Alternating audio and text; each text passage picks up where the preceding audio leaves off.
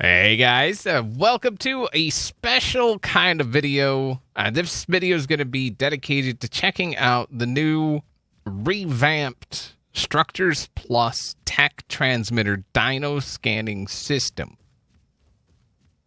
That's a mouthful. Yeah. So we're going to take a look at the new mechanics of the Dino Scanning System. It's been completely redone, and it's pretty freaking awesome. I am super happy about it. So yeah, without further ado, so here is the tech transmitter. It's unlocked, along with the regular vanilla tech transmitter. I mean, that is a prerequisite for it. But the way it used to work is the dinos would update, or were supposed to update every 15 minutes. And so you would come in here and you would do dino scan, and it would bring up a list of creatures, both vanilla and modded. But it could be upwards of, it could be at least 15 minutes behind. Which is, I mean, that's a long time. Dinos, they fight and they do things, and all these things happen that you just can't control. And so the information could be completely and very inaccurate. Which has been an issue. It's been an issue. But Orion's Son, who is the dev of Structures Plus, has completely revamped it. Completely revamped it. It's so much better. So what he says about it is DinoScan has been completely revamped with a new UI and new functionality. The list of dino types is now separated into two lists, with currently spawned on top of the ones without any spawns. So if we come in here and it says, yeah, don't pay attention to that. I do have the prevent hibernation Steam launch parameter. Which is why, yeah, we've got pretty much everything. I mean, there's a few things in here that it's not showing, and I'm not sure if they just aren't around or what. But these are the current ones that are spawned on, in this game. These are the ones that actually exist in this game. And then the ones down here are the ones that don't exist currently. They do have spawns, they're just not here right now, is what I'm understanding. And I believe you can actually come in here and go like that. That alone, huge. That is huge. Okay? Just being able to search without just having to scroll through the list to see what's there, amazing. Okay? And so that's that part of it. And then the filter. And then it says, yeah, the filter. Whoa, that bird's freaked me out. There's new configs, disable dino scan details. It hides the longitude and latitude because it does tell you if you select something. Obviously, just like before, it tells you what it gives you its name, the level, the latitude, and then the longitude. And so it tells you where it is, and as well as what level it is. So you can always go for the highest level if you want.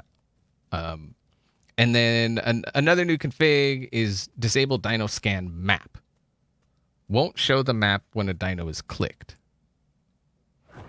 So it's over here. Oh, that is freaking awesome. It's like, okay, this is where it is. It's in this box somewhere. On this map, that's a pretty big box. But the fact that it shows, it says, hey, it's over here. You can then, close this, open your own map and go, okay, I see that spot. Let's go. Right? Very good. And so, that config will disable that portion of it. And then the new scan process. So it says, the world loads a list of all spawnable dinos. The world loads and a list of all spawnable dinos is compiled once. That means all the dinos that could possibly spawn in your world, through mods, through vanilla, through whatever, is compiled. So it gets a list of those dinos, and it holds on to that list. And then when the dino scan UI is open, the server will check that list to see which ones are spawned and cache that data for 1 minute. Now, what that means is that refreshes that list every minute. So that list is never more than a minute old. Awesome. Every minute it updates the list of creatures. Awesome. And then it says, when a dino type is selected, a list of the dinos is requested from the server and is cached for 30 seconds. Now, what that means is the current list of dinos is never more than 30 seconds old. That's insane. So, like, if you click here, this will update in, like, 30 seconds. And so you could, close this out, come back to it in 30 seconds, and it will show you different ones. If there are different ones, obviously.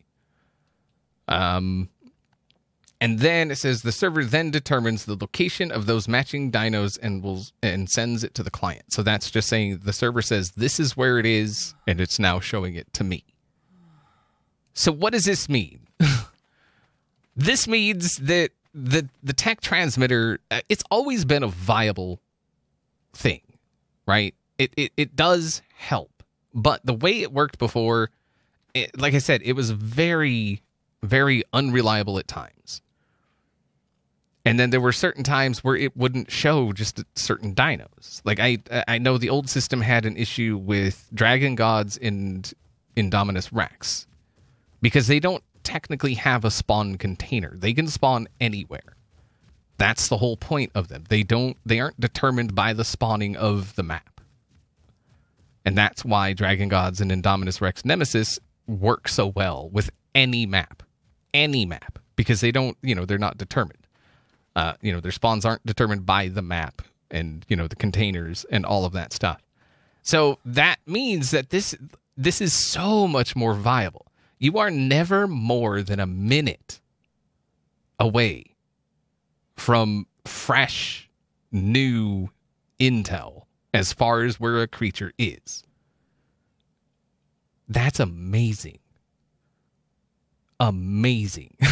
Let me tell you, that is amazing. And as you can see, it does work with I currently have Anunnaki Genesis installed. And you can see, so we've got some BA stuff going on down there. And there's some champions. And then there was a warden right there. And it'll tell you where that is. Right? And so this is truly amazing. And so I wanted to just do this video just to help those people that maybe were a tiny bit confused or just not even aware that this has updated. It is freaking amazing. I am so happy about this, let me tell you. So happy about this. I've been waiting for an overhaul of the dino scanning system from Structures Plus for a while. And this is a massive, massive, massive improvement. So hopefully you enjoyed the video. Hopefully you found it a bit informational, it helped in some kind of way with the dino scanning procedure.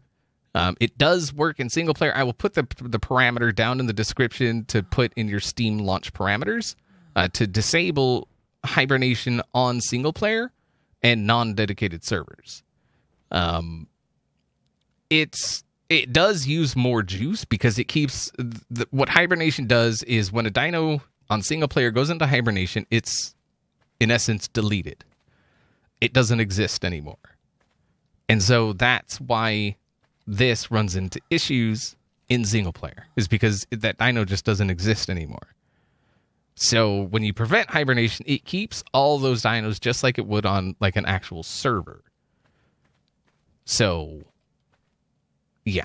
And a non-dedicated, that's like just running off your machine for you and your friends. So, yeah. Anyway, hopefully you guys found this video helpful in some kind of way. And, yeah, happy dino hunting, man. I'm going to be happy dino hunting. That's for sure.